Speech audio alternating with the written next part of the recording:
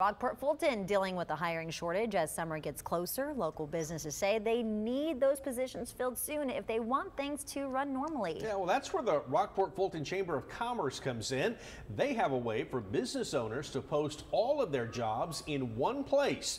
Brandon Schaff is here now with more. Brandon? Hello, Mike. Hello, Leslie. And yes, with a busy summer season expected, the Chamber of Commerce created a collaborative spreadsheet for businesses to post open positions and how to apply to them.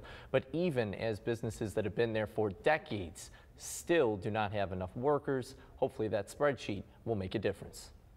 You know, you get one of your key employees calls in sick or has a problem, you can't run their operation, so it's that tight. Hiring is a challenge for business owners in the Rockport-Fulton area. Restaurants like Charlotte Plummer's Seafair Restaurant have looked for new hires since opening from COVID-19.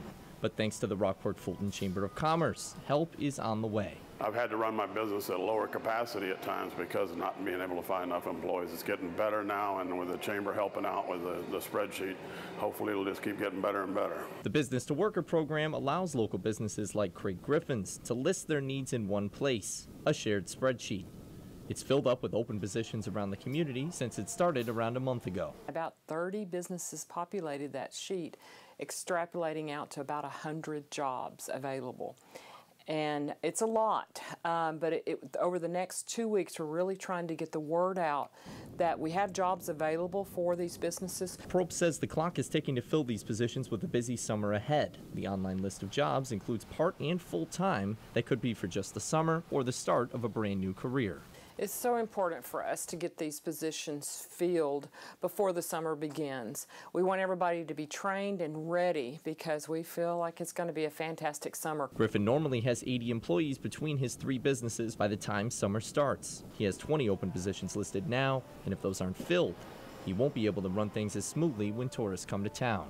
We get up to capacity at all the hotels and the condos and lots of people in town, and you know they're away from home, they want to relax, they want to have a nice meal, they want to get by the water and just have a great time, and we need the people to do that. And for more information on how to find those jobs, visit rockport-fulton.org, go to the Workers Needed tab, and then see jobs available to access that spreadsheet. And you can also find a list of available housing in the area on the same website in that same place. Mike, Leslie.